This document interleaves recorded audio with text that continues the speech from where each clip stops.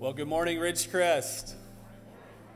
We're going to try that one more time so we can all be together and awake for our second hour of worship. Good morning, Ridgecrest. There we go. We're so glad that you're here today with us to worship Jesus and to praise his name for who he is. And we're also very excited to begin our service this morning with believers' baptism, and we have two coming today to say that Jesus is their Lord and Savior and to let their church family know that. Our first is Lucas.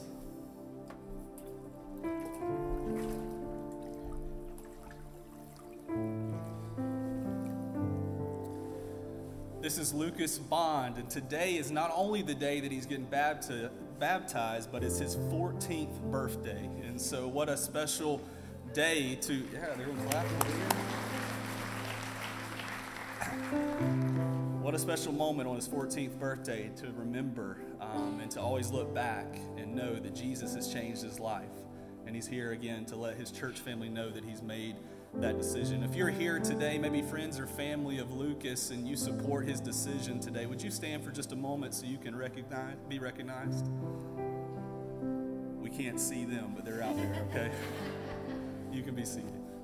So Lucas, we're so excited for you and proud of your decision today. As we think of what you've done, my question for you is, who is Jesus to you? It's because of that I baptize you in the name of the Father, the Son, and the Holy Spirit. Amen.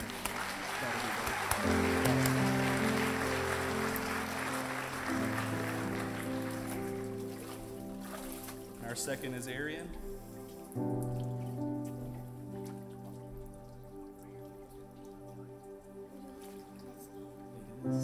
It's okay. Here, stand on this.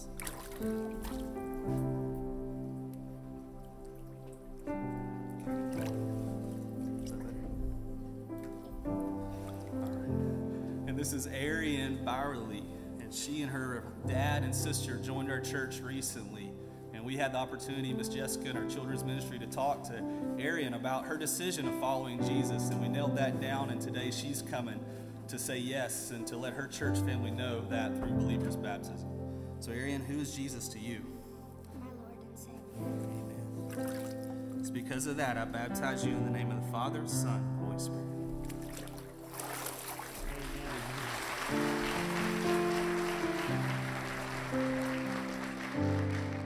Amen. Isn't that awesome? That's my favorite way to start a service. Come on, let's stand together this morning and let's sing about God's goodness together.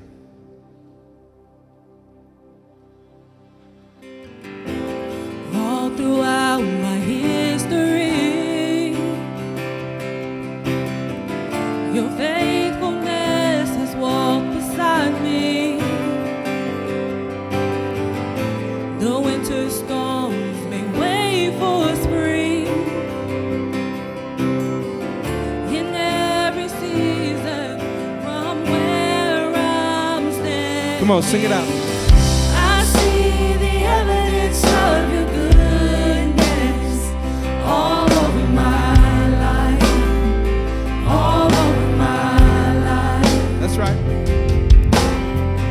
I see your promises in fulfillment all over my life, all over my life. Help me remember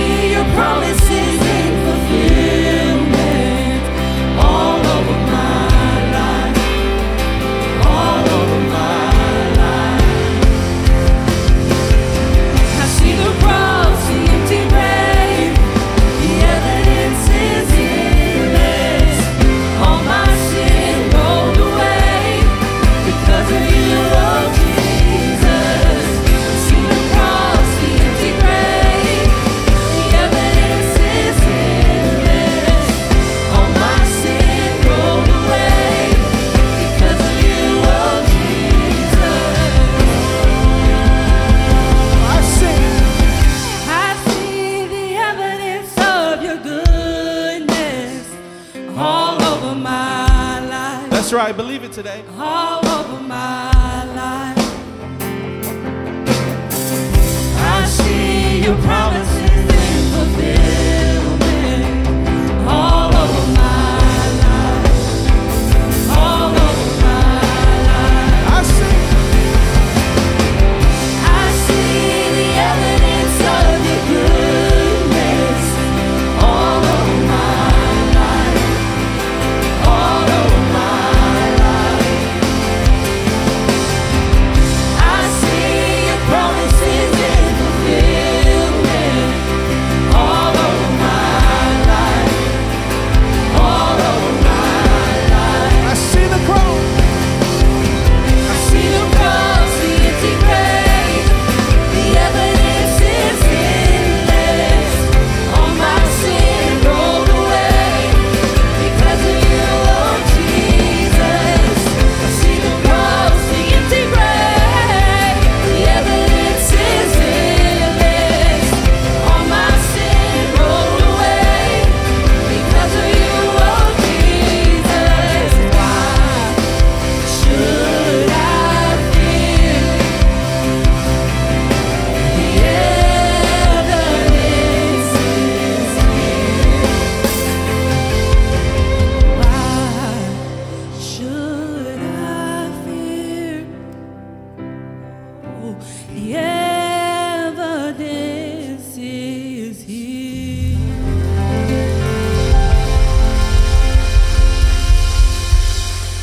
The evidence is here, amen. He's a good God. And I know that can sometimes, I remember when I was growing up, we had this thing at my church that the pastor or someone would come up on the stage and say, God is good. And we would say, all the time. And they would say, and all the time, God is good. That's right. You know it. And we believe that and we know it's true. But those words, if we're not careful, can become such a, I don't want to say a cliche. It's not a cliche to believe that God is good, but just to say those words, well, God is good. But what does that really mean? That can be a heavy statement. You might be walking through some heartache or some pain or some moments of being unsure in your life, and it might be kind of difficult to say, God is good. But this is a new song that we're going to do today, and it says, you are good, and you can only be good. You can't be anything else. So I just want to encourage you this morning that God is good all the time, and all the time God is good. If he wasn't good, he wouldn't be God. And that doesn't mean that we're not going to walk through things that are difficult, because good is not my definition of that word. I see the evidence of your goodness all over my life. I can see it, I can, but I have to be looking for it. I have to be thanking the Lord. I have to be aware of where I've been and what he's bringing me through, and I have to be looking to him at all times and all things and all ways. And so today I want you to realize that to believe in your heart and to say God is good, and to really say it, I really believe that that's one of the most effective ways that we can participate in spiritual warfare. When we believe that God is good and we can say, I see the evidence of your goodness all over my life, and you can only be good. When we say that and when we believe it, it makes the enemy go, what? Don't you see all the ways that I'm trying to show you how he's not good? Don't you see all the ways that I'm trying to be an influence and say, this is bad, this is bad, this is bad. What do you mean God is good? It doesn't make any sense to him. So today, I want to encourage you. That's what our whole worship set is about this morning, is seeing the evidence of God's goodness, knowing that he's at work, knowing that he is doing things. And today, I just want to encourage the ones in the room that might not really feel that might be struggling in some way with something. Declare it today that God is good, and believe it in your heart, because he is. You might not be able to see it right now. And for those of you that don't have, we all have different seasons. For the ones that say, man, I'm living it right now, I can see it. I see God's goodness. He's at work all around me, and I'm so aware of it. If that's you today, I just want to invite you to sing at the top of your lungs a word of praise to the Lord that He is good, and let Him know that you believe it today. This is a brand new song called Good. You Can't Be Anything Else. And I want you to hear it today.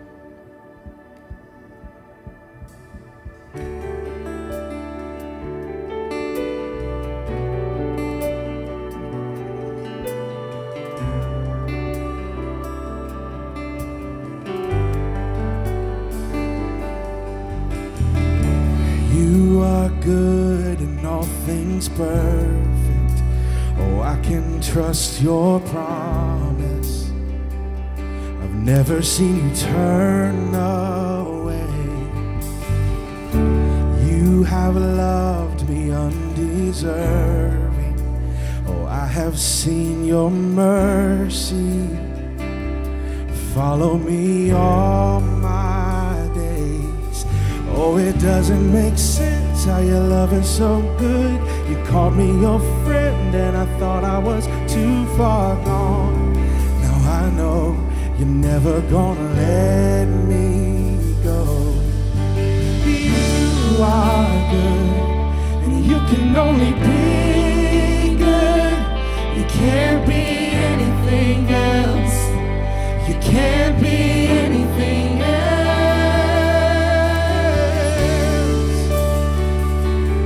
Just believe that today.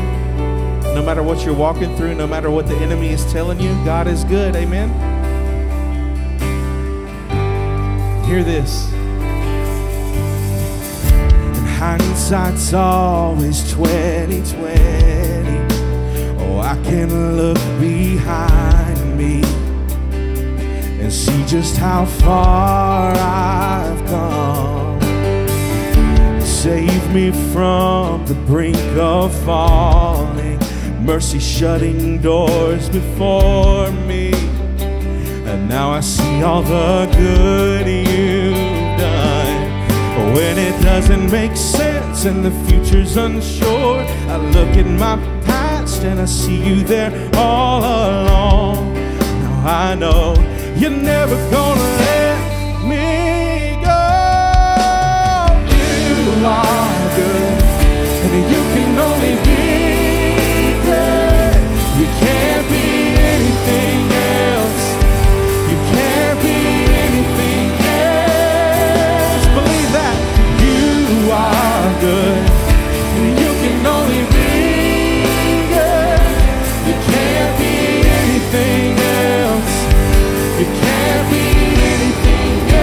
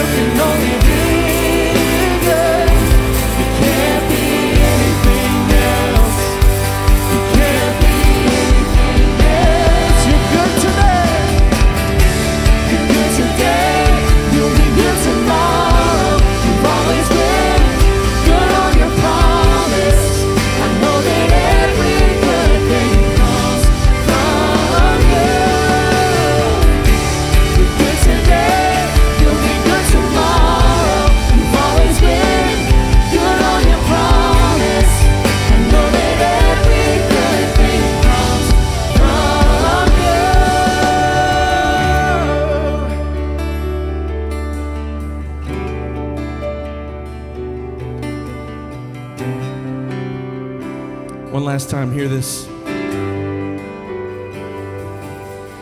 Oh, it doesn't make sense how your love is so good. You called me your friend and I thought I was too far gone. Now I know you're never gonna let me go.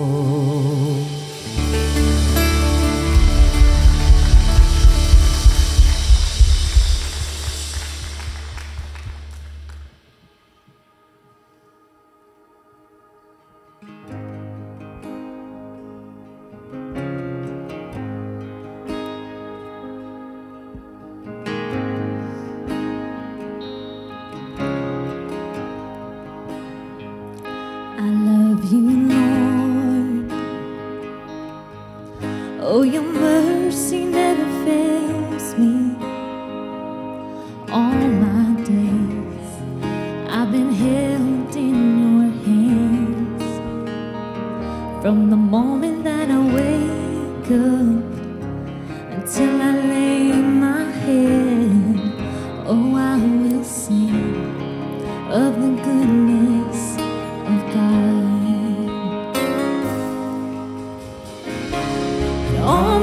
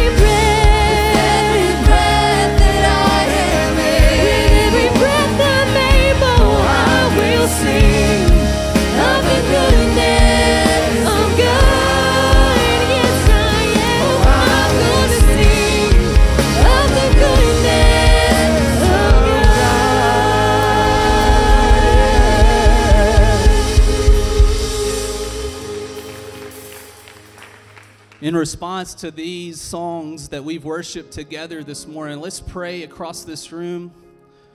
And with every head bowed and eyes closed, just for a moment to focus, I want to encourage you right there in the stillness of this moment, in the quietness of your heart, to say, thank you, God, for your faithfulness. Thank you, God, for your goodness.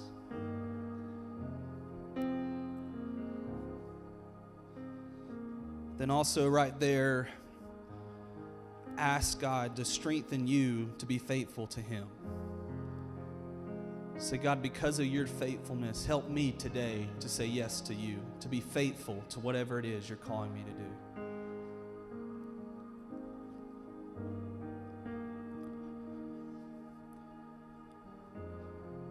Father, first and foremost, we do come to you this morning, and we praise you and we thank you for your faithfulness. We thank you for your goodness, and we understand that that's simply who you are. So help us, God, not to have eyes that see circumstances, but God, eyes that see those circumstances through your plan and your purpose and your goodness. Father, as well this morning we pray for strength for each of us to not only experience your faithfulness, but to walk in faithfulness to you, to say yes to you, as we've seen two this morning that are obedient in baptism, just as an example, to say yes to you, to be faithful as you lead us each day, to be obedient to the specific things that you've put in front of us to make a difference for your glory and for your honor. God, thank you for this challenge this morning, reminder of your goodness and faithfulness to us. God, we pray now for this time as we transition and study your word. God, may it just continue to be a heart of worship, that we'd be eager this morning to hear from your word. The one true living God that spoke the world into motion also will speak to us today. So may we believe that this morning. God, open our hearts and our ears to hear from you this morning. Anoint the words of our pastor and allow his words to be from you. And then, God, strengthen us to be obedient as you lead us through your word to do specific things. Father, we thank you that you're in this room with us. We believe that. Thank you for the ability to worship you this morning. God, we just honor and praise your name. It's in Jesus' name we pray. Amen. Amen. You be seated this morning.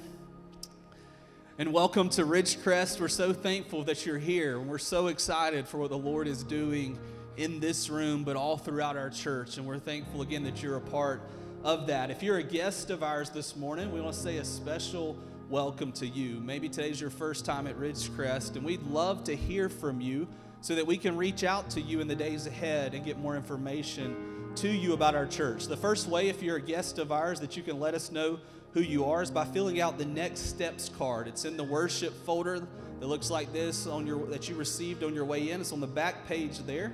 If you'll tear that Next Steps card out, you can do two things with it. You can drop in the offering baskets as you leave, but we would rather you bring that Next Steps card to the Welcome Center. We had a couple people do that after our first hour of worship, and we were able to greet them and talk to them about our church and give them a gift bag. And so if you are a guest of ours, you can bring that Next Steps card to the Welcome Center right after the service. You can also, if you're a guest of ours today, scan the QR code, which is in the rack right there on the seat in front of you. And as you scan that QR code, you'll receive a form directly back to your phone there that'll allow you to fill out some information and give us some details, and we'll reach out to you as well in the days ahead. I need to make two specific notes before we check out RBC3. The first is tonight at 5 o'clock. We're excited to be back here in this room for our One Family worship time together. It's going to be a special time right here in this room at 5 for worship, and then we'll have a fellowship in the RFC, in the fitness center, immediately following. So make plans now. Bring your family.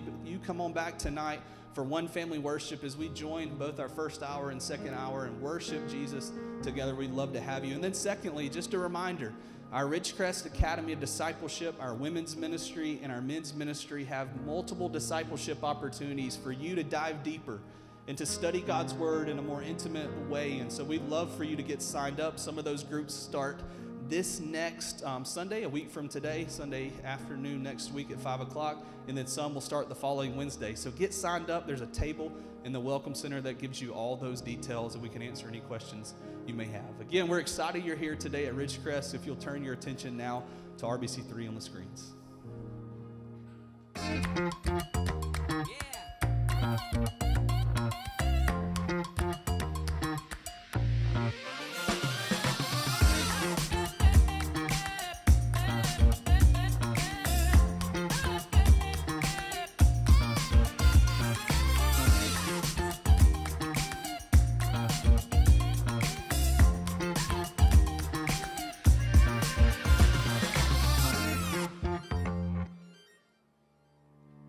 Hi Ridgecrest, I'm Britton Jones, and I have 3 minutes to let you know what is happening here and how you can get connected. This is RBC3.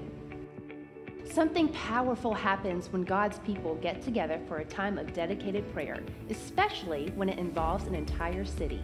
You have an opportunity to join believers from all over the Circle City Wednesday, September 21st at 6 p.m.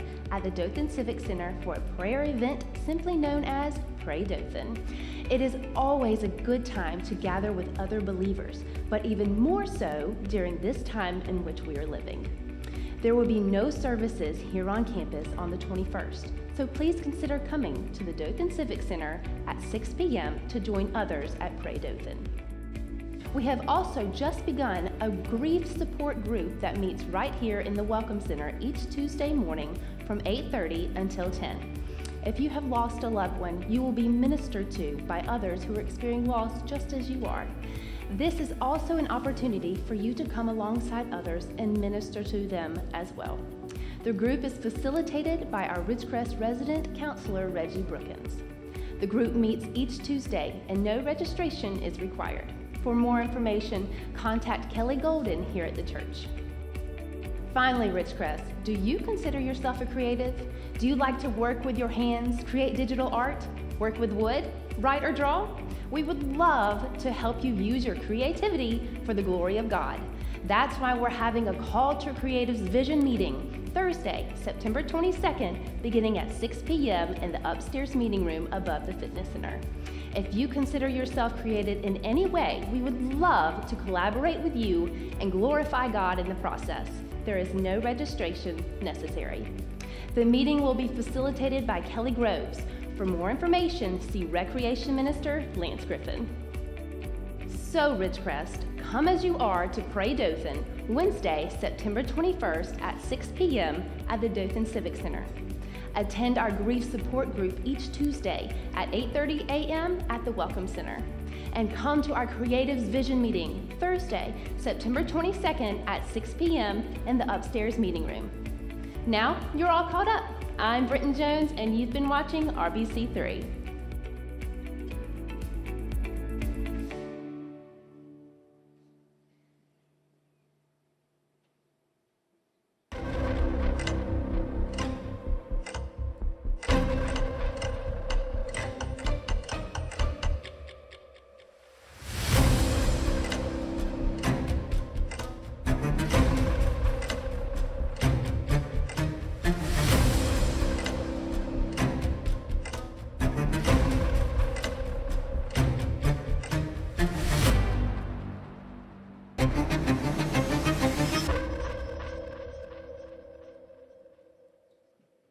All right, if you will, take your Bibles and open up to the book of Revelation, chapter 3. That's where we're going to be this morning. While you're finding your place there, let me just reiterate what Chase has already said about tonight, One Family Worship.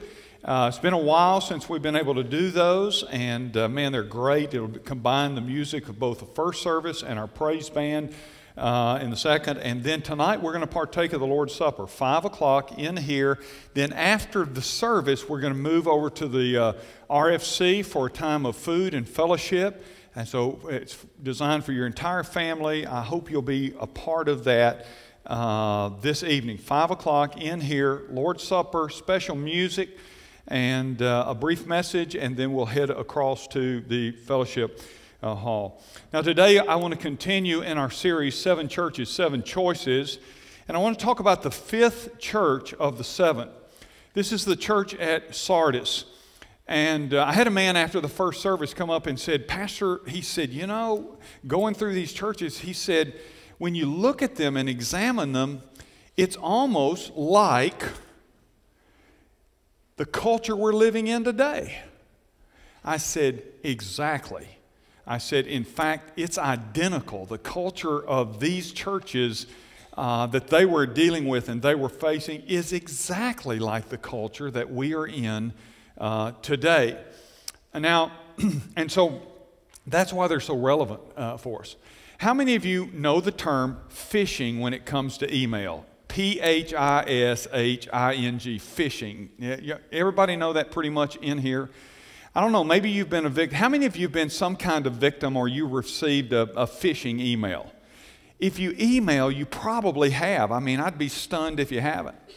And you know what phishing is. Phishing is when somebody, sends you an email, and the email looks a whole lot like it's legitimate, and it might even take you to a web page that looks legitimate, and then you know what they do, they ask you to put in like credit card information or personal information or PIN numbers and all that.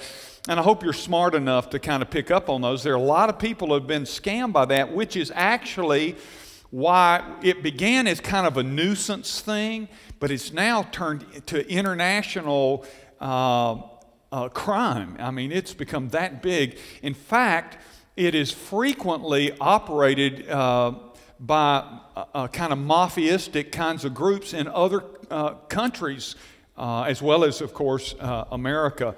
And so, but what it does is it capitalizes on the reputation of something that you trust, right? It looks good. It seems good. It seems like everything's in place. By the way, over the last probably 10 years, some of you may have even received an email supposedly from me.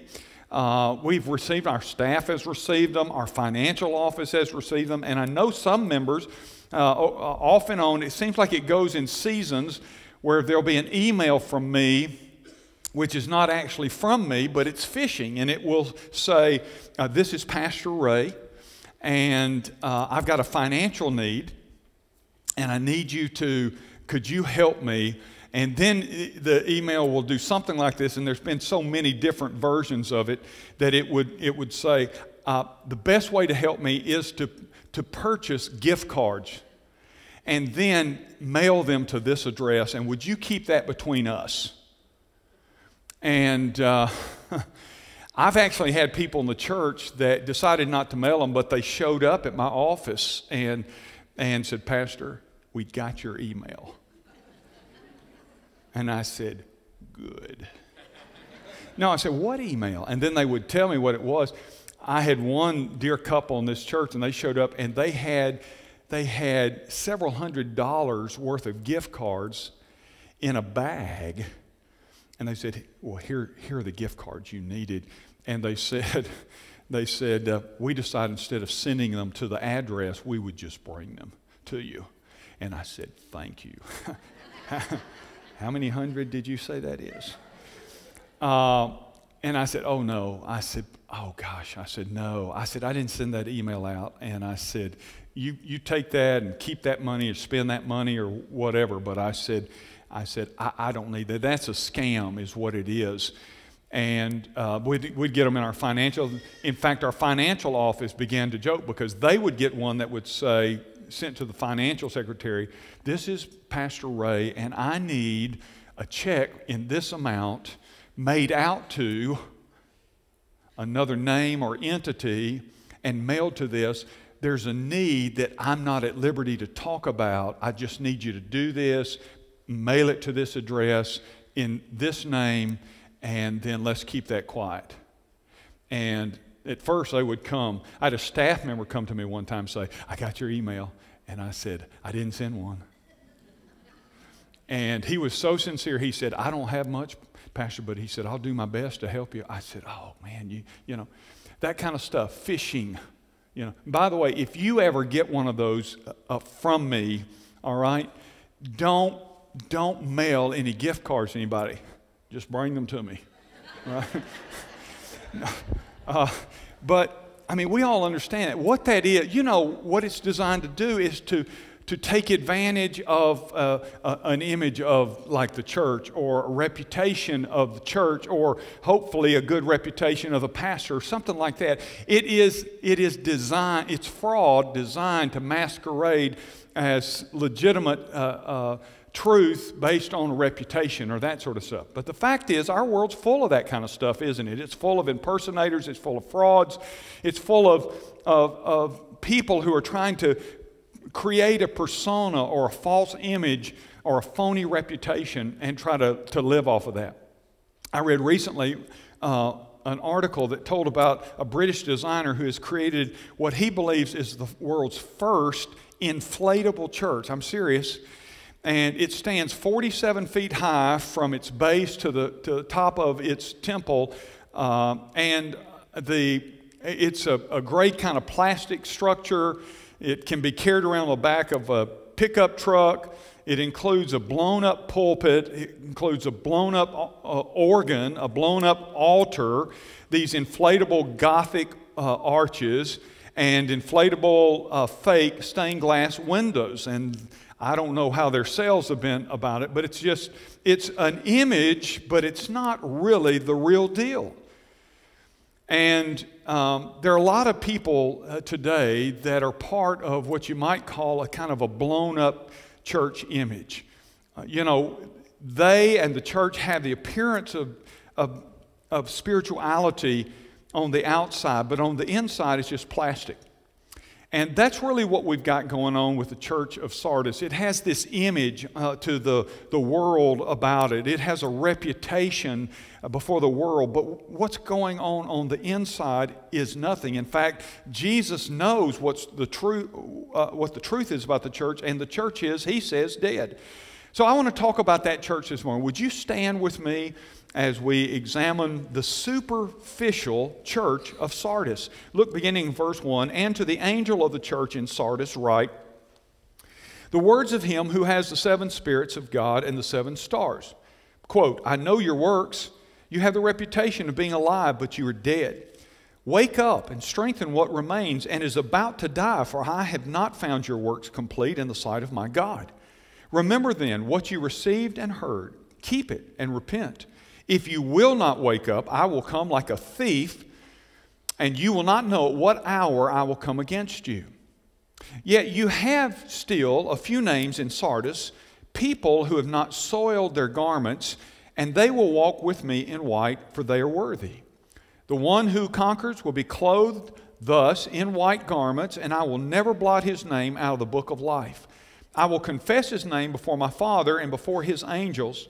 He who has an ear, let him hear what the Spirit says to the churches." Father, let us hear this morning your message to us. Father, the message that you gave to Sardis, Father, speak to us from this message and teach us and instruct us and confront us and convict us, God, and most of all, transform us, Father, through the lessons and the truths of your word. We ask it now in Jesus' name. Amen. Thank you. You can be seated. Now let me give you some background on the church of Sardis. I've done this with each of the churches we've looked at, and just so you can have some perspective about this particular church. Sardis, the city of Sardis, or even the region, if you will, of Sardis, was a historically significant area. The city was significant. It was located southeast of Thyatira. That's the church we looked at last week. It's about 50 miles from the church at Smyrna. It had an acropolis that rose about 1,500 feet high above the city area. It made a perfect military citadel for protection and was a military outpost like some of the other churches we had talked about. It was one of the ancient world's most powerful cities, and it sat along this commerce route referred to as the Royal Road, the Persian Royal Road. In other words, it was a mega commerce route that was used in that era. But it had come under Roman rule now, and some of its glory days had passed. It was still a thriving area of commerce. It was still important to trade just because of its location, but its great prestigious past had kind of faltered a bit. They were living off of the history of their city, and they were still providing a means of commerce. By the way, it was a city in AD 17. A devastating earthquake leveled the city. And it rose back up because Tiberius, the Roman emperor, decided to rebuild it because it was on this trade route. And he poured what we would say today were millions upon millions upon millions and millions of dollars to restore and rebuild the city of Sardis, and so it could thrive again. Sardis was so grateful that the emperor had brought them back to life that they actually, to show their gratitude, they established an emperor cult. You know, I told you a little bit about that last week, where they would worship the emperor. They would see the emperor like one of the gods. And so Sardis, because they said, we want to let Tiberius know how grateful we are for his rebuilding our city. And so they began to worship Tiberias there. And like the other cities, there were numerous temples. This was common in this entire Asia Minor region. There were all these different temples. Chief among them in Sardis, however, was the temple to Artemis. Temple Artemis was considered a place where you would go to if you needed healing. It was a place to go to, this temple, and worship there, so to speak, these pagan gods, the pagan god of Artemis. And they built this temple, which was considered the fourth largest ancient temple constructed in the ancient world. It was massive there. They were known for that. And so it was just another expression of the kind of paganism. There was a large Jewish population in Sardis. There had been a diaspora earlier, that is a dispersing of the Jews, and the Romans had moved a great number of Jews to the region of Sardis, and so there was a large Jewish population there, and it was an extremely wealthy area. There's a river right near Sardis, and they found gold in the river, and so it was extremely wealthy. It was a prosperous city because of that and because of the trade. But the problem for the church at Sardis is that it had become so fully compromised by the pagan environment around it that the Christian church at Sardis was Christian only in name, because they had become so compliant, so complicit, and so compatible with the spirit of the age.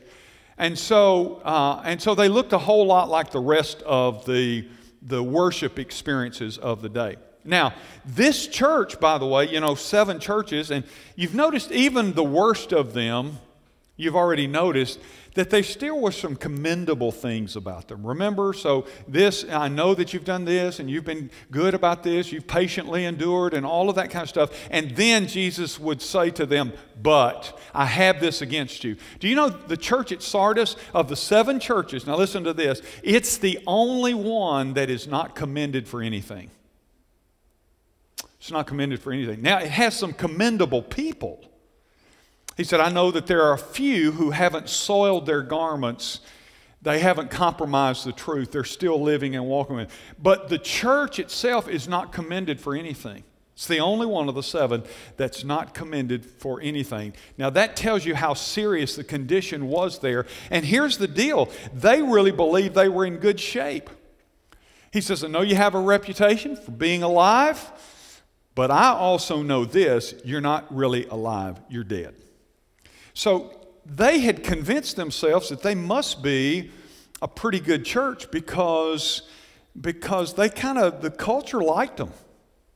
Think about that. The culture liked them. Now, I tell you where I'm not going. I'm not going to say, well, the culture shouldn't like the church. That's not the point. The point is, they, like the other churches who were being persecuted and were suffering because of their stance for the Lord Jesus Christ, the church at Sardis wasn't. They were not being persecuted. They were not suffering. They kind of just got along with everybody. And listen, there's a lesson for us there. If you get along with everybody, you've probably had to compromise somewhere, right? And this message is not about not getting along with people, but it is about learning where you bend and where you don't bend, see? And so with that in mind, let me show you 3 things about the church at Sardis. Number 1, Sardis was reputationally deceptive. Reputationally, they were deceptive. They had this reputation, but it wasn't the real truth about who they were. It was a deceptive reputation. Jesus said, you have the reputation of being alive, but you're dead. And as a result of that, the church at Sardis came under the most severe kind of denunciation of all the 7 churches. As I said again, it wasn't being harassed, it wasn't persecuted, it wasn't being bullied. But the reason that it comes under such severe denunciation by Jesus is because it had become so compatible with the world, you couldn't distinguish it from the world. Does that make sense? It looked just like the world. It just looked just like the other faiths. And you remember the thing about, I've told you this, remember this. This is so important when you think about the early church and why they were persecuted and suffered. The reason it didn't suffer, as I said, is because it was compatible with the culture. And the reason it was compatible with the culture is it didn't mind going along and saying, well, one God is as good as another. Now, that is the culture we're living in today, isn't it? That says, you know, you got your way, we got our way. One God, doesn't matter which God, any God will get you to the same destination ultimately. That's kind of what our world says. Well, that's what the climate that Sardis was living in, and they had gone along with that. They have said, yeah, that's okay. So, oh, you go over to this pagan temple? Well, great. I hope you have a great pagan worship experience. You go to this one? I hope you have a great pagan worship experience. That's kind of the church at Sardis. We just want to get along, and we want to be compatible. We want to be respected. And so the community, the culture of Sardis looked at them and said, hey, Sardis, that's a pretty good church over there. They do their thing, we do our thing, and everybody just kind of is compatible in their understanding of faith and religion. But their reputation, that was their reputation, but their reputation was not a representation of the truth. They seemed to be alive, they seemed to be thriving, but the truth was they were compromised and they were spiritually dead. And Jesus knew that. By the way, Jesus knows that about us. You see, a lot of times we can be like the church of Sardis. I was praying this morning, and one of the things I asked the Lord as I studied back through the message for today, I said, Lord, don't let me be Sardis. Lord, don't let me become Sardis, because it happens subtly, you know. You don't realize, and one day you think, you know what, I'm no different than the culture that doesn't know God. I just have a religious facade. I just have a Christian facade in front of me. And maybe that's something we all should, but Jesus knows the truth about us. See, he knew the truth about Sardis. He says, but I know. And Jesus looks at our life and says, I know. And maybe sometimes we will say, yeah, God, but I obviously don't know. God, make it known to me. They retained this outward appearance of life, but they had no spiritual pulse. And there were really, you might say there were two reasons for that. You ready? Here they are. Reason number one is because they deceived others about Christianity. They deceived others. They had developed a reputation, as I said, of compatibility. We're just like all the other religions. And here's what'll cause that. They came to like being liked. They came to like being liked. Now again, the goal isn't to get people to dislike you. You know, the goal isn't to say, well, if I can get people to dislike me, that must mean I have authentic Christianity. No, it might just mean you've got the spiritual gift of irritation. That's what it might mean. Paul even said, as much as is possible for you, live at peace with all men. Now, he said, as much as is possible, and we know it wasn't always possible. Paul's life is an example of that. The world will not always affirm what you believe, all right? And so when that happens, you have to say, well, like Martin Luther said at the church at Wittenberg, here I stand, my conscience is held captive to the Word of God. And he tacked these 95 theses. He says, I can do no more. I have to stand on the Word of God, even if it puts me, by the way, at odds with the religious establishment of the day. If it puts me at odds with the culture of the day, that's what he said. And so while our goal is to live at peace as much as possible, sometimes Paul said the gospel is an offense. And listen to what Jesus said. He said, if you were of the world would love you as its own. But because you are not of the world, but I chose you out of the world, therefore the world hates you. That's what Jesus said. So there are going to be occasions where people might not like you.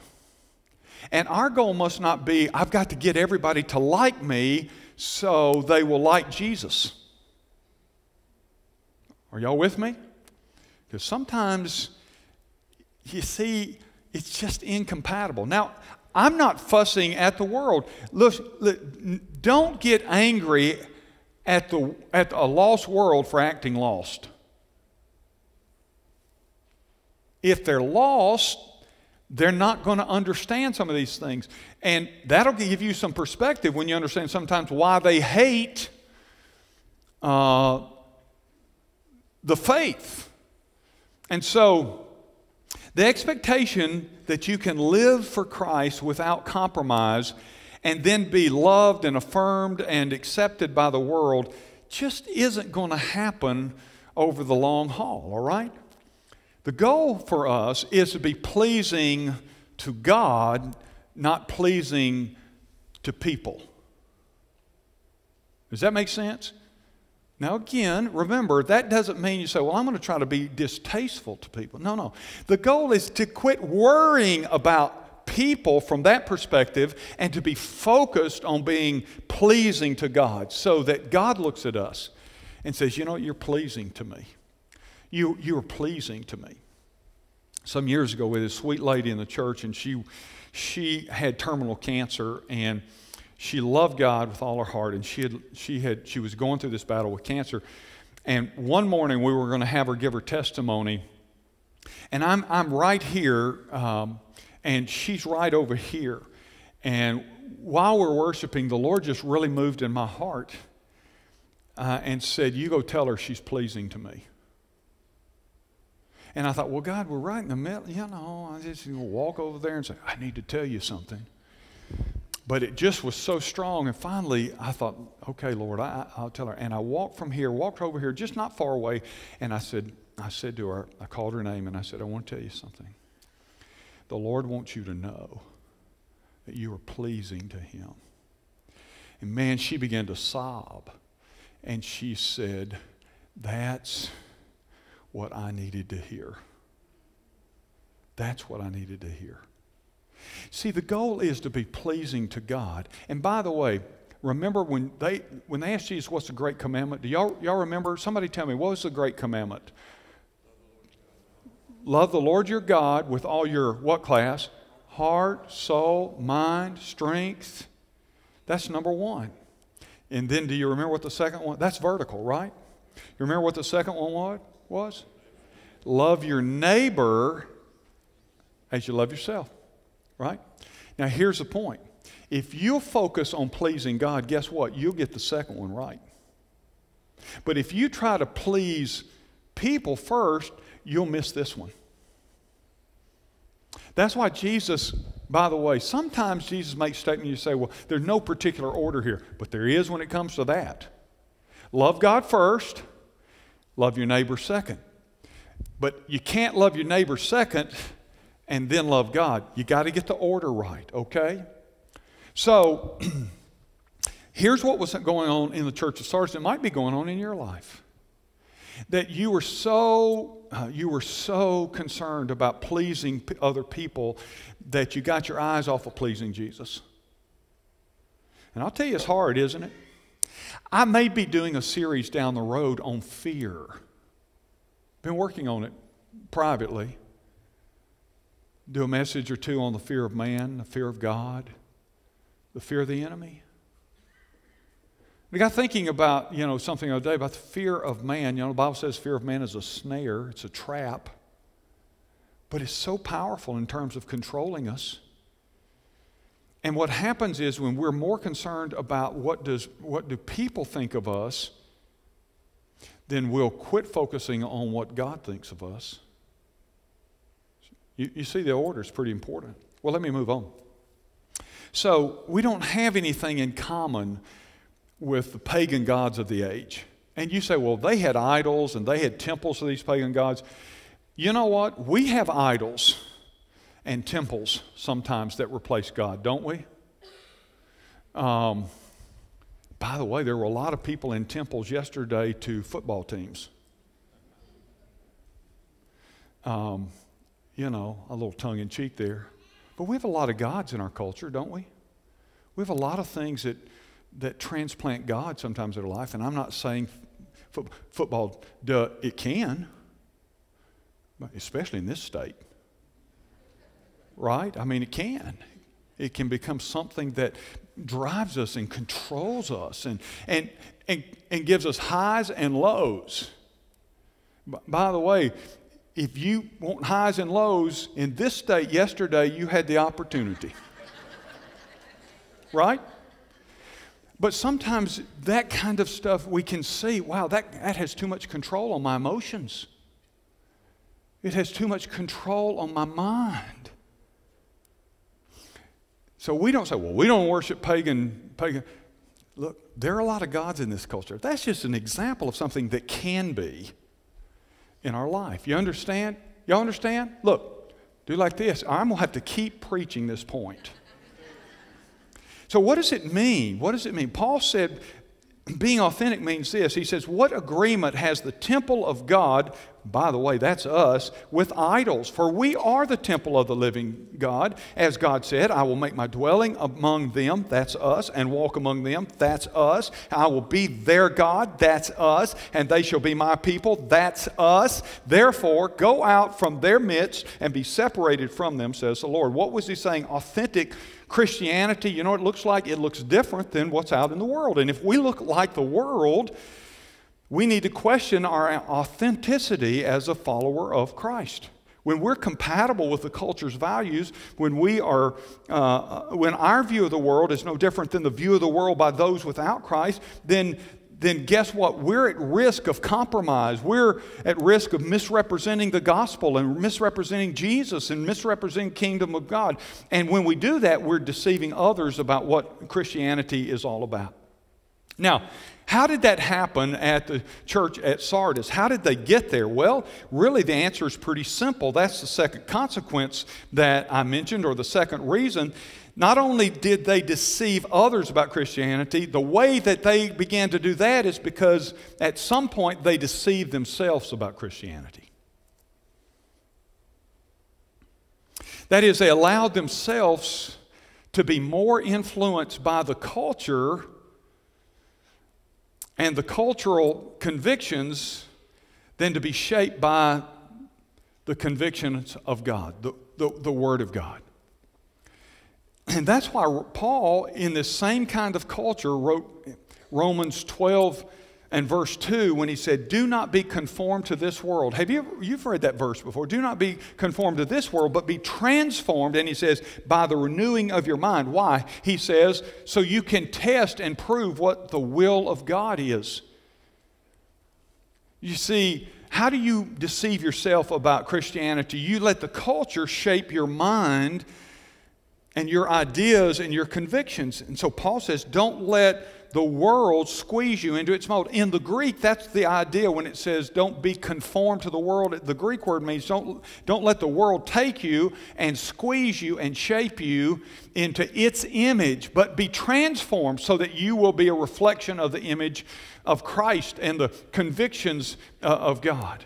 They deceive themselves, and we do too sometimes. We deceive ourselves. Someone said, I don't know who it was, but they said this: we possess a marvelous capacity for self-deception. And this capacity, the enemy finds to be one of his most effective weapons for destroying the souls of men. How many of y'all remember the story, The Emperor Has No Clothes?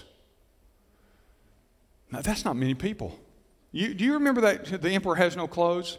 I mean, it's a children's tale. And a lot of people, you heard it when you, if my memory serves me right, it goes something like this. Someone persuaded the emperor that he needed a new kind of luxury kind of outfit that only people with the most refined kind of taste would recognize what kind of new fashion he was in. And the emperor couldn't see the clothes, nor could anyone else, but the salesman who persuaded him was lying, and so there really were no clothes to be seen. But no one, you know the story, nobody would say anything about it because no one wanted to admit that they couldn't see the clothes that the emperor was not wearing and the clothes that he had spent a fortune on. So nobody wanted to say, no, it looks like he has nothing on to me. Oh, what a fine outfit. That's kind of what they went on. One of my favorite Andy Griffiths is the when they get they have this little gathering and they're putting the cards down. They're reading these cards, and it's Floyd and Goober and Barney. And you need to go watch this particular scene. And so they're trying to see, what does the Countess von Telecki, what does he say? And they throw some dust on the flame, and it kind of explodes up like this. And Goober says, "Boy, the Count's active tonight." And then Barney says, "Yes, he's here." And Floyd says, "Do you see him?" And he says, "Do you?" And Floyd goes, "Oh yeah, if he's here, I see him." Yeah. Well, nobody was seeing the Count, but that's a story of the. Oh yeah, what a nice set. Nobody wanted to say, because nobody wanted anybody to think that they didn't have a refined sense of fashion. And so, because he had a new set of clothes, you know what he did? He arranged for a parade. And the king goes out in his new non-clothes, for a parade. And everybody, the king's new wardrobe. But he's in the raw, people. And he thinks, this is so cool. Look, the people are responding and everything. And nobody, and no one would say it except for a little boy in the crowd. And of course, he yells out the truth. He says, "Hey, the king has no clothes."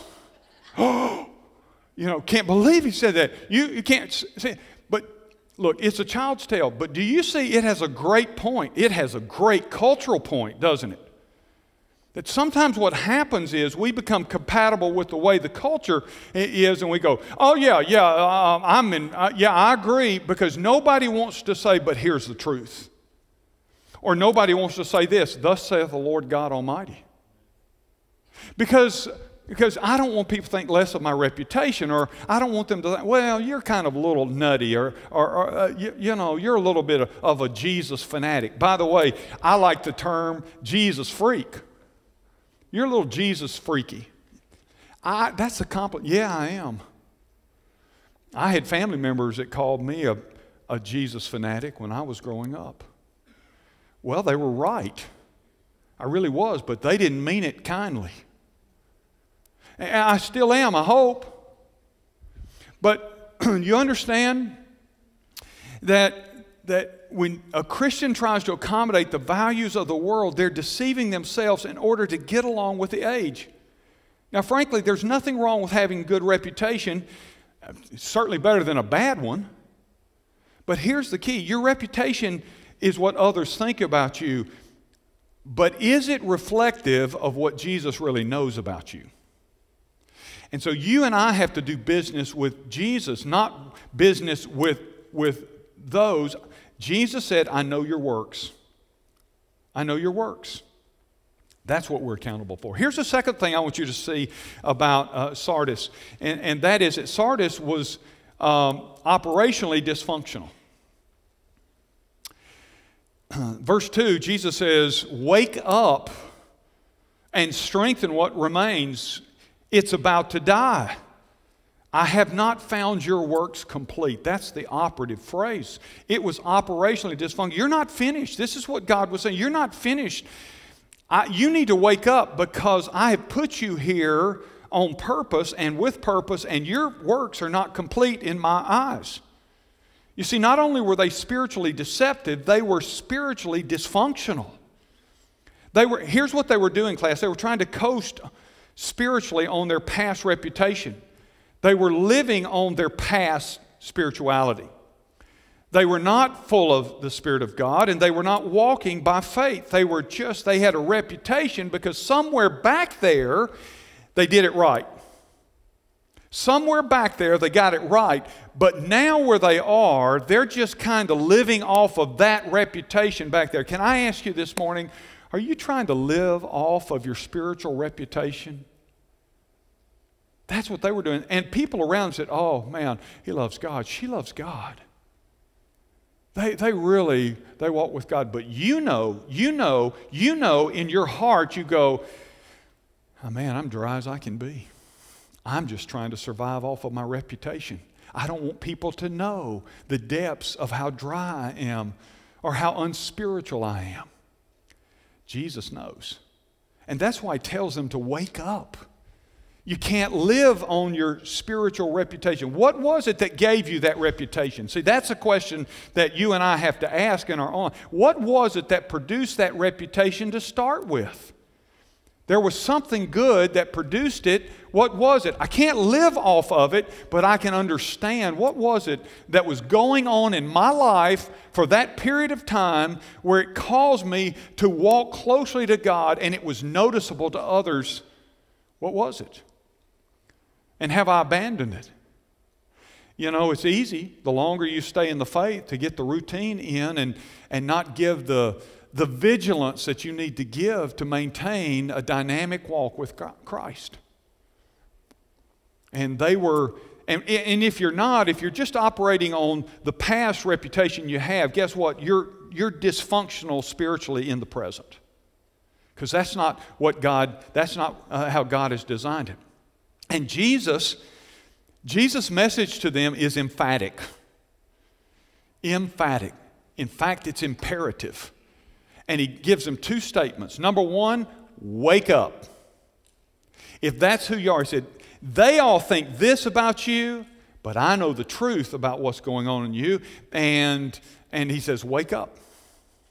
Wake up. He says, you think you're alive, but you're dead. Spiritually speaking, there's no spiritual dynamic going on. That's what he's talking about there. So he says, wake up. Now, listen, by the way, I say it too, wake up. But the dynamic there is missing. Jesus knows that. He knows that they're empty, they're dry, they're trying to run off of past fumes, but it's not running. So he says, wake up. The fact that he says wake up means that you can. Think about that. Now, that's something good. If he says you wake up, it means you can. When I was working on the message, I remembered a story I had read back in 2021, and I went back in my files and I had it. It's about a man in India. It was first reported in the Times of India that this man, he was 45 years old, he was an electrical engineer, and he was out early one evening, he was headed home, he got hit by a motorcycle. It was pretty severe. They rushed him to the hospital. The doctors worked on him for a bit, and then they declared him dead. No, they said he has no heartbeat or anything. They declared him dead. It was in the evening. Since it was in the evening, they were trying to get the family there. The family wouldn't be able to arrive till the next morning. And so they put him, this is in New Delhi, they put him in the mortuary freezer. You know, with all the other cadavers, the bodies, they're all there in the freezer, waiting for the family to get there the next morning to identify him and then sign papers releasing them to do an autopsy and remove his organs. So they show up, the family shows up the next morning, they pull him out of the freezer.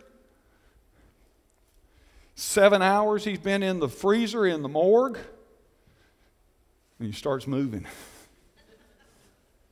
I had a friend in this church, and I said, what do you want said at your funeral when people walk past your casket? He said, I want somebody to look in and say, hey, he's moving. Well, in this case, this guy is moving. And it's his sister-in-law that sees him start to twitch and everything, and then she yells out, hey, he's moving and he wants to say something. They didn't say what he said. Wouldn't that be a fun kind of meme to caption? You know, what would you say if you come out of the death freezer? But he awoke. They called the doctors in, they called the police in. By the way, some lawsuits were filed. Well, Jesus says, wake up.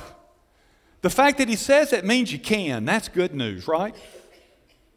And then the second thing he says, and he's talking about waking up spiritually, and the second thing he says, did you see it there? Strengthen what remains. This is a command. Both of these are commands. And the idea here in the Greek is to make firm or to solidify your spiritual life. The Greek word here means literally to stand up. It's the idea of planting your feet in your faith firmly. So it makes sense, does it? Wake up, get sober spiritually, and then stand up. It's a picture of a corpse standing up in new life. I'm awake, I get it. And standing firm, not just like, here I stand. It's the idea of standing up, standing firm. And so this is what he says to them. He says, look, wake up spiritually and strengthen what remains. And the point was that he was making that if they didn't do that, if they didn't respond, even the very little spiritual vitality that remained would wither up and die. Folks, I want to tell you something. Our faith demands constant vigilance, constant attention, and every day. Pablo Casals was considered the greatest cellist that ever lived. And when he was 95 years old, he was asked, listen to this, why do you continue to practice 6 hours a day? And this is what he said. He said, because I finally think I'm making some progress. 95, the greatest cellist that had ever existed, practiced 6 hours a day. Your spiritual life requires daily attention. And too many Christians start well. They just don't finish well. So let me ask you this before we move to the last thing, and that is, do you feel spiritually dry?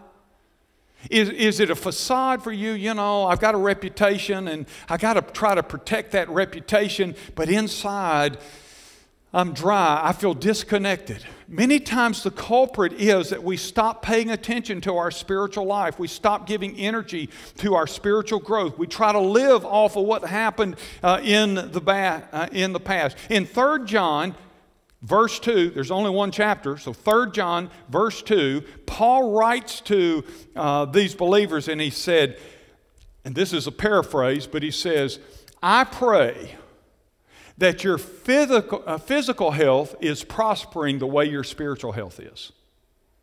I've always thought, man, what an interesting statement. I pray that your physical health prospers just like your spiritual health. They were known for their deep commitment to the Lord. And he's saying, man, if your physical health will just prosper as much as your spiritual health, man, you're going to be in really good shape.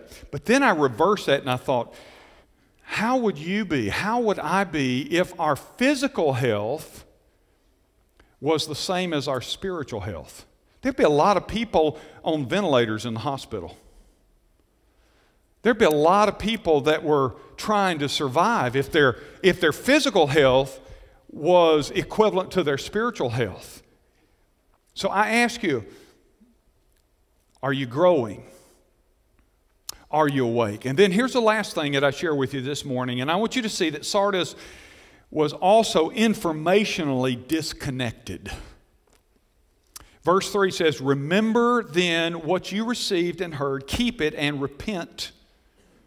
Now, get this, people. Their problem wasn't a spiritual information problem.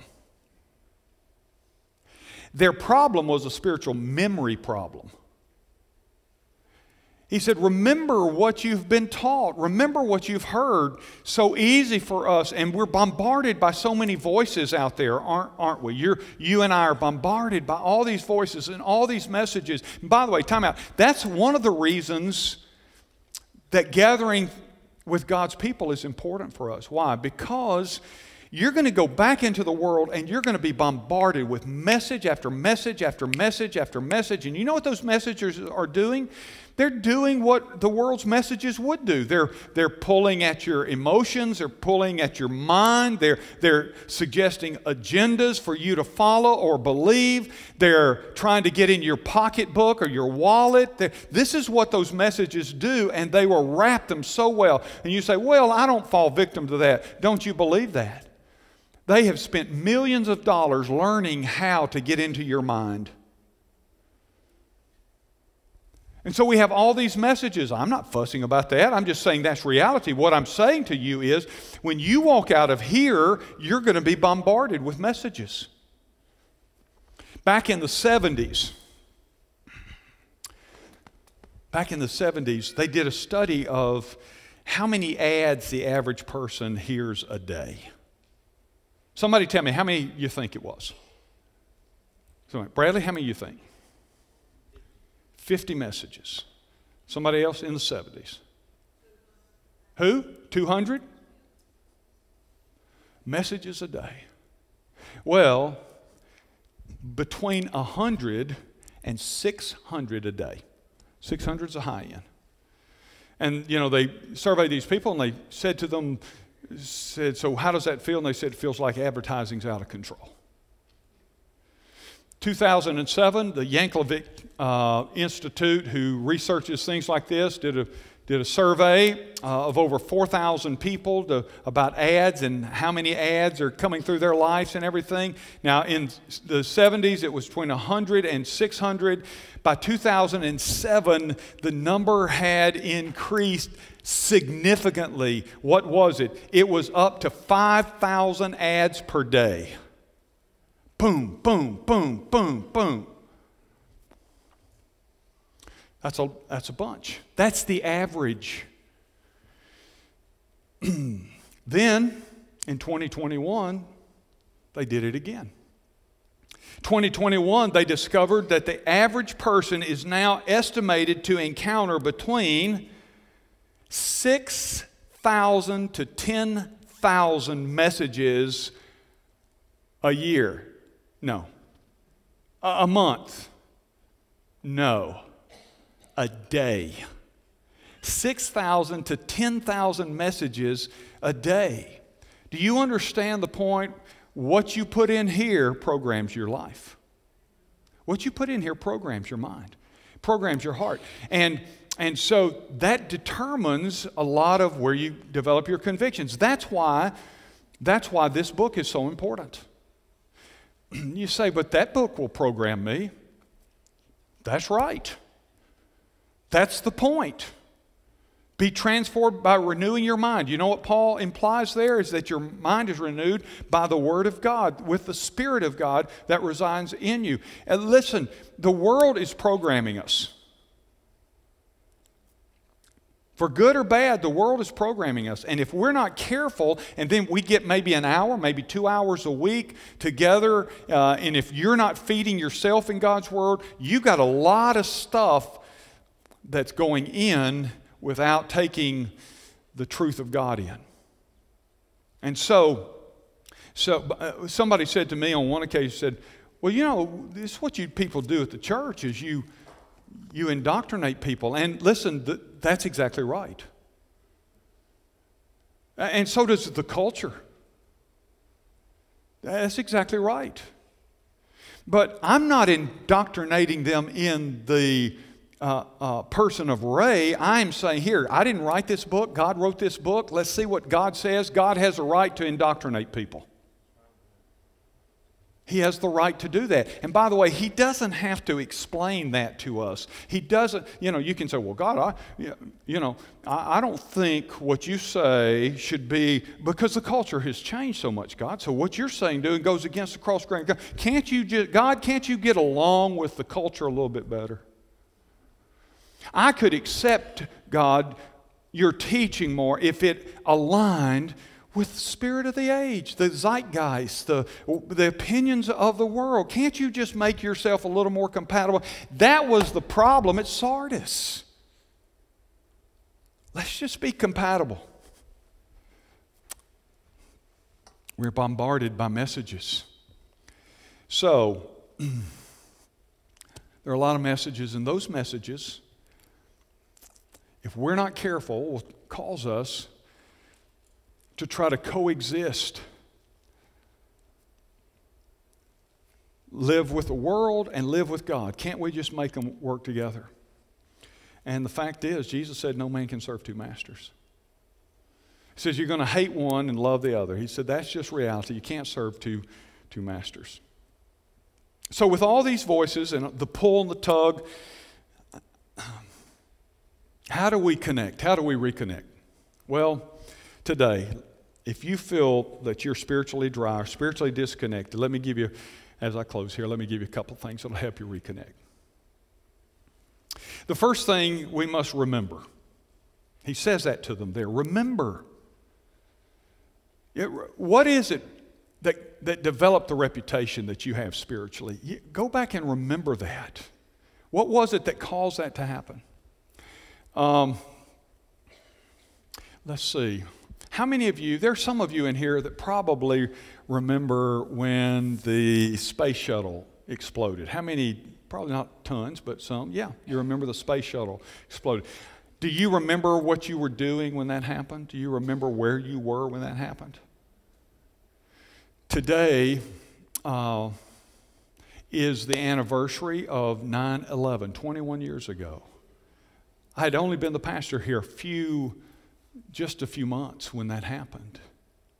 How many of you remember 9/11? Some of you, there are a few of you in here, you weren't born, you weren't on the planet yet, or you were very young. How does that make you feel? You remember. How many of you now remember what you were doing when the 9/11 events happened? It's etched in our brain, isn't it? I mean, I was sitting in my study. My wife calls me. I have a little television in my study, the study part of my office. And my wife calls and says, "You need to turn your television on." I turned it on, and the first plane had already hit. I believe it was the South Tower or the North Tower. I believe it was. It hit the North Tower first. And I remember seeing that, and I remember thinking, what a tragedy. What a tragedy. And then I was watching when the second one hit, and then I said, this isn't accidental, this is on purpose. And then we all know from there what happened. We remember those things. They're etched in our brain. I remember what I was doing when the space shuttle exploded. I actually am old enough to remember when John F. Kennedy was assassinated. And I was a kid. I really was. I was 3 years old. You say, "Oh, you didn't." Yes, I do. I don't remember much about being 3 years old, Chuck. But I remember that. Why? Because my mom was ironing clothes. And they came on the news, and they announced that the president has been shot in Dallas. And I remember her reaction, and I think that's what etched it in my brain. If you ask me, what else do you remember from being 3? I can't tell you. Things like that just set, don't they? And we remember them. We don't forget them. And so 9/11 changed our world. We don't forget it. We remember what we're doing. But friend, you know what I've noticed? The devil has a convenient way of helping us forget the things that count for the most, like the cross. By the way, again, it's one of the reasons I want to invite you to be here tonight. We'll be talking about the cross. We'll be taking the Lord's Supper. We'll be singing and celebrating. We need to do that. Jesus said, as often as you do this in remember of me until I return. Why? We need to remember. Remembering is important. And so Jesus tells them to remember. Remember what got you where you are, what you've been taught and what you've heard. Remember and give, and the point is give new energy to it. And then return to God's Word. He said, and receive and keep what you've heard. Strengthen what you've heard. Strengthen what God's Word says. That's where God's going to speak to you. If you're dry this morning, listen, you remember what was going on in your life that created that spiritual dynamic, and what were you doing? What were your spiritual habits? That sort of stuff. One of them most likely was you were spending time in the Word of God. You weren't just counting on what the preacher said to feed you. I hope it does and continues to do so. But you were feeding yourself. And then listen, like all of the churches, he says, repent. Repent. And you know what he said to this one? Repent or else. He said, if you don't repent, I'm coming. And he wasn't talking about the second coming. He was talking about the discipline he was going to bring upon them. He said, I'm going to do it when you don't know. It's going to be fast. It's going to be swift. You're not going to expect it. Repent of any sin that he reveals. That's where restoration happens. You can remember what was going on. You can remain in the Word of God. But friend, until you say, God, I'm going to repent of the stuff that I have tolerated and put up with in my life, the fact is, until you repent, nothing much will change in your life. If there's sin that you need to repent of. And then you relinquish control of your life to the Holy Spirit. Paul says, I've been crucified with Christ. It's no longer I that live, but it is Christ who lives in me. Christ in me, the hope of glory. I relinquish control. You know, most of the time when I look at my life and I look at the dumb things I've done, the dumb things that I've said, and the dumb times where I have walked in my flesh. You know what it is a result of? It's a result of me trying to live for God instead of letting God live the life through me. And that's what the Scripture tells us. Relinquish control of the Holy Spirit. Not I that live, but Christ that lives in me. I've been crucified to myself. That means I have died to me so that Christ could live through me. So what's the lesson here this morning? The lesson is this: stay on mission. That's what he was telling them. The stuff you've heard, the stuff that you've been taught, stay with that, stick with that, strengthen that. And be eternally vigilant until He comes. Until He comes, we continue to walk by faith. We continue to trust His Word. We continue to follow and obey Him. And we continue to daily give energy to our relationship, attention to our relationship with Him. Eternal vigilance. You remember back there, but you have to be vigilant today. Let's pray. Father, thank you that when you told them to wake up, they could. Maybe not if they stayed that way, they wouldn't, but they could. And Father, I pray for any that are watching by live stream or in this live audience, Father, that needs to wake up.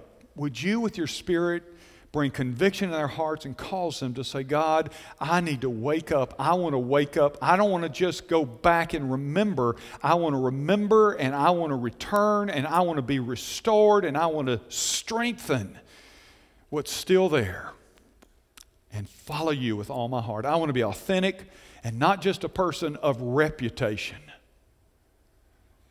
Lord, would you help those that are there? Father, for others that may need to just start at the basic place, and that is that they need to call on you to be their Savior. Whosoever shall call upon the name of the Lord will be saved. Help them to call on you today. And if that's you, you're listening television, live stream, radio, in this live audience, you can call on Him right now. You can say, Lord Jesus, thank you for loving me. I know that I'm a sinner. I know I've messed up. I know I've blown it, but you died for my sins. I thank you. You died because you love me. I thank you for that. And I ask you to come into my life to forgive me. You've promised you would. I know you will. And give me new life in you. Now, Father, you've heard the prayers. You've heard, Father, our confessions to you this morning. We pray now, Father, that you'll help us take the next steps for our sake and your glory. In Jesus' name, amen. Would you stand with me for our invitation before we're gone this morning? I'll be here at the front. We'll have staff members on the other aisles. If there's a decision for you to make, a decision you say, what is that? Well, you know, you can use that tear-off panel. It's in your worship folder. You can check some decision. Maybe you prayed to receive Christ or something of that nature. You want to join Ridgecrest or whatever it is. But I want to urge you instead to just come to one of us and let us take care of that for you.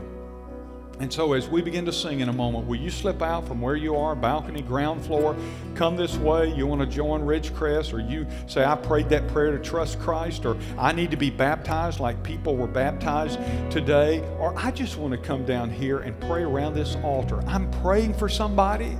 I'm praying about something, and I want to lay that before the Lord. This altar is open. Are you ready?